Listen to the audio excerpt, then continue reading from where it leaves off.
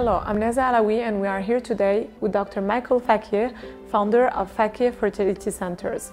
Dr. Fakih has founded 6 centers in the region between UAE, Oman and Qatar and has helped over 100,000 women get pregnant. Most importantly, Dr. Fakih has helped pass a law in UAE that supports single women to have access to their eggs freezing, which prolongs their fertility to over 1 or 2 decades. Hello, Dr. Fakih. My first question is, what inspires you every day to be a fertility doctor? You know that we do many procedures, and every day you get results from these procedures. And the happiest moment is when you have a positive result. Like the nurses will send you an SMS or WhatsApp, or you come to the office and then you see on your desk the positive results, and you're really happy to know that you're helping these couples achieve a pregnancy. And then when you see the patients after they get pregnant, you can see the brightness in their eyes. There's a big difference between pre-procedure and post-procedure. Pre-procedure, like usually depressed, they have no energy, and they're wondering, can we make it, or can we not make it? And it's a process, it's a procedure. It takes a while to end up with a healthy embryo, and it's costly. So when they end up with a positive outcome, everyone is happy. The couple are very happy, we are very happy. And we're blessed that these days success rate is very high. It is much different than what it was even 5 years ago. And this has to do with the newer technology that's coming up. That's amazing. Well, people wake up to have positive numbers on their sheet, and your positive numbers are new lives.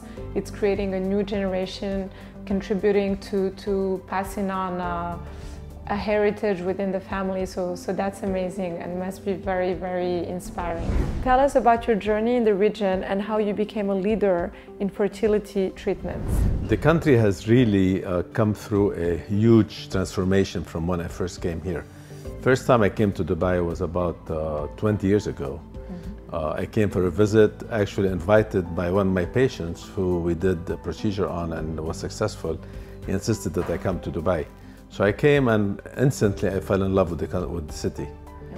So we took an office, but the problem then is we could not open an IVF unit. The laws did not allow that people come and open IVF units.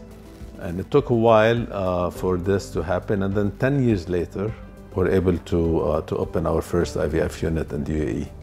Amazing. And during that time, you were I was working in the US. I was working in the USA, okay. And then so in 2010 I basically moved 90% of my work to the UAE, and then I've been here since then.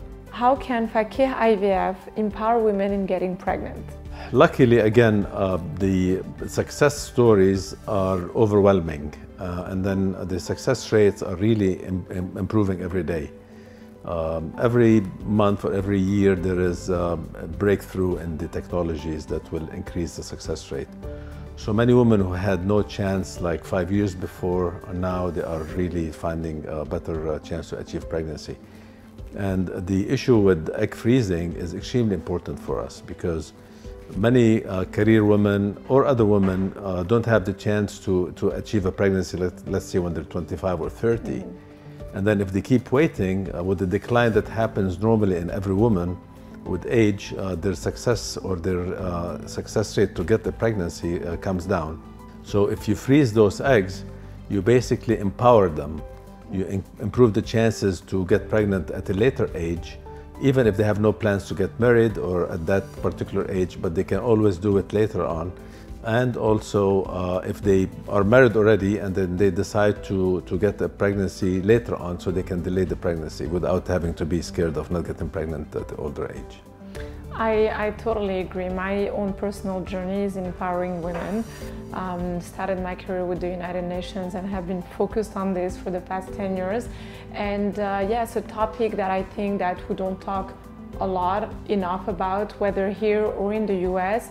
It's about that deadline that women have in terms of becoming a mother, and pushing that deadline is a true amazing empowerment. Thank you very much, Dr. Fakih. Thank you for supporting this journey, for doing amazingly what you're doing, and you have a wonderful team. I can testify from it. Thank you. You're most welcome. Thank you.